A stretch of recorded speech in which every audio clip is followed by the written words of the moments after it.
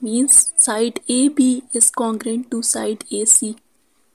Now we are trying to choose right option. First option is isosceles triangle, and in triangle you know there are three sides.